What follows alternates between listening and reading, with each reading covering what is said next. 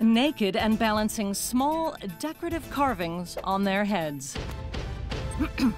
In other news, hundreds of mysterious crop circles have appeared in cornfields across Illinois, and our roving reporter Ray is there right now. Yes, Kat, I'm standing in the center of one of these so-called crop circles as we speak. Amazing, Ray.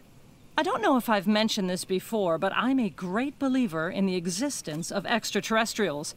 I've heard that they abduct people and replace their brains with sawdust, rendering them completely stupid and devoid of any personality. Have you ever been abducted by aliens, Ray? No, Kat. What makes you think that? Oh, nothing.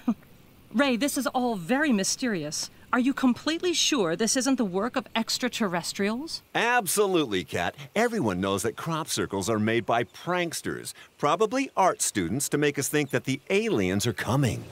You know, making a crop circle isn't as difficult as you think. All you need is a ball of string and a plank of wood.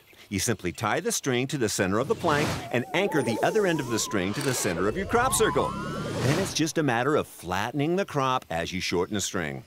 Other methods include wearing really big shoes and using beard trimmers in conjunction with...